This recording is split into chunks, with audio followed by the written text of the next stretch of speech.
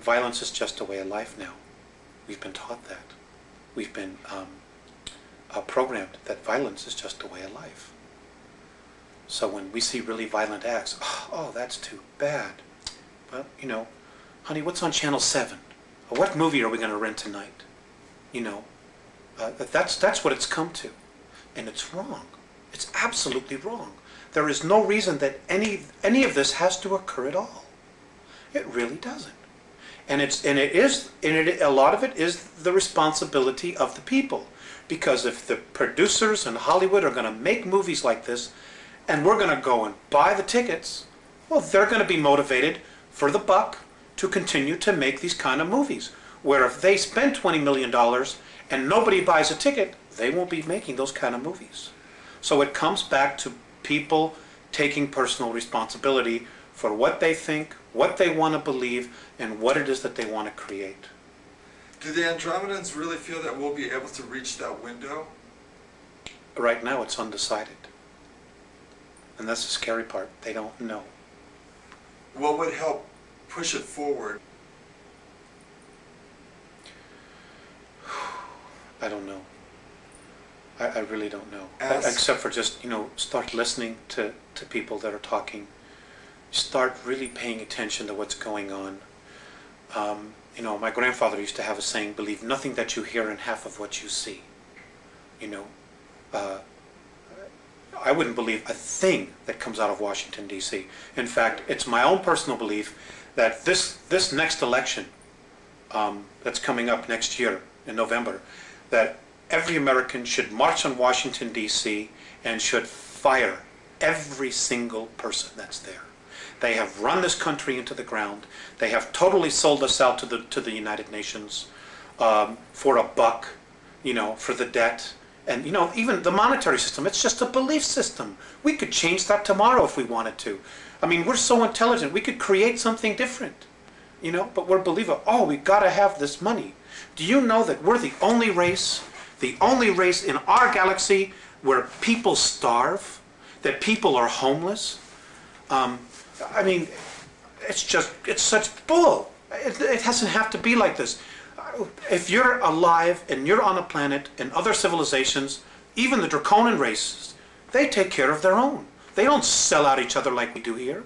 They don't throw somebody in the street because they don't have a paper, which is really what it is. You know, and the only value on it is what we believe it is. They just don't have that. You know, they don't let children starve. They don't feed grain to cattle that feed 20% of the population and let the other 25% that need the grain starve. It's unconscionable. They would never even think to do that. But we do it here. For bucks, for money, for power. That's part of that conditioning process that's been going on 5,700 years. That's part of it. But the responsibility is that there are people that know what's going on and they play the game anyway. They don't have the courage to say, look folks, let's deal with the realities here. You know, we don't have a guy that's strong enough in office as president to stand up and say, you know what, ladies and gentlemen, we've really been sold out. That there are forces within our government, like what Kennedy tried to do, that just flat out want to destroy the United States because we're too good, because we have too much.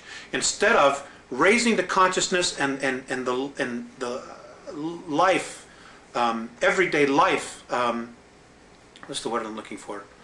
A standard of living of instead of raising the standard of living that we have globally, they would rather just destroy the United States, destroy our standard of living so that we're comparable to everybody else. So now everywhere is a third world nation. And that's exactly what they're doing. And they're doing it for power, for greed. We're selling out our own, and it's just, something's got to be done. Could you describe the human military bases on the dark side of the moon, Mars, and the Mars probes as related to you by the Andromedans, and how the Alpha Draconians fit into this scenario? The Mars probes, the Russian and the US one, they're gone. They were destroyed. They're history. There's no secret here about, well, it's taking pictures privately. You know, and it doesn't matter whether you believe that or not. It's history. Okay? March of '89, the Russians took pictures. Mars was invaded. We had a human colony there of 300,000, so I'm told. One was underground, one was above ground, Adam and Eve. They're conquered, they're being taken over. The human beings that are from Earth, that volunteered or were kidnapped to go there, are in deep trouble. Many of them have already been eaten, some of them have already been killed. There is nothing we can do here as a race to help them. So Mars was conquered by the Alpha Draconians? That's right. They came in, there's 100,000 of them there. They have approximately 2,111 scout craft there. They're in an area underground that is 64 square miles, known on Mars as the area of Tempe Terra. That's where their base is. Now, it's an ancient base that they had. It's over 1 million years old, and the last time it was in full bloom was 317,000 years ago. Now, if we begin to train all our telescopes on that, are we going to be able to see activity going on there? I suppose that we would. I have a feeling that they already are seeing incredible amounts of activity, but they're not allowed to say it. They're just not allowed to say it. Nor, who's going to want to jeopardize going to jail, being ridiculed, being fired, giving up everything they have to come up and say, well, I'm an astronomer, and I was looking at Mars, and I saw alien craft, and I know there's a base there, and it's being conquered by reptilian aliens. Who's going to have the guts to come up and say it? Nobody in the power elite. Nobody wants to blow their mortgage. But somebody's going to have to, right? So, well, yes. But eventually, it's going to be too late by the time they do it. Is that what you're thinking? Yes. And that's exactly what the Andromedans are thinking. You see, there are people probably saying, well, God, why don't they just come down and save us? There's a lot to that. Number one, if we're rescued, we don't permanently evolve ourselves. Number two, we won't take responsibility. If something goes wrong, we can always blame it on them. Number three, it doesn't just change our reality, it changes their reality as well. Number four, the Andromedans and most of the other benevolent races, they don't want to have to come down here and babysit us. That's not their job. It's not their job at all. Now, in the way you told me that... And number four, and I'm sorry, and number five, let me just add this. Look at how we've treated our Earth. Look at how we've trashed it ourselves. They're like, why should we come down here and help you when you don't want to even help yourself? Or even make the effort? The cleaning up the planet, we're giving to government bureaucracies. Well, here's $3 billion here. There's $10 billion there. Here's the super fund to clean up toxic waste, $20 billion. And the place is getting worse. That's not the problem. The problem is on an individual level, on an individual basis. Just don't create plutonium anymore. Just don't create styrofoam anymore. Just tell the industries, the corporations, because we're the ones who control it. We're the ones buying the products. We won't buy it unless you fix it. End of story.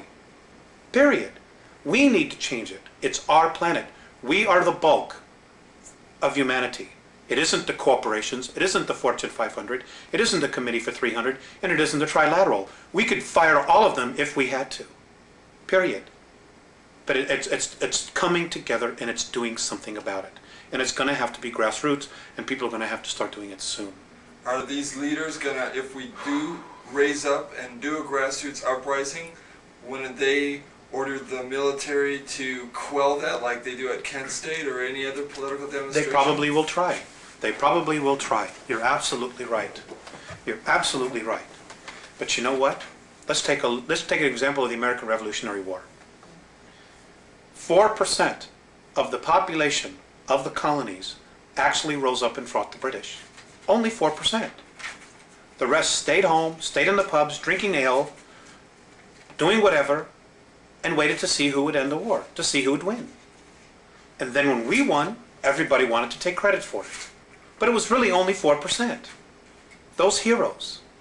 And those 4% changed the face of the world.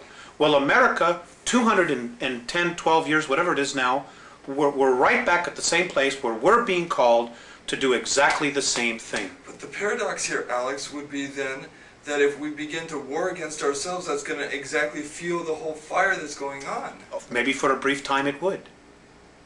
Until one side surrendered or saw the light. Do you know much about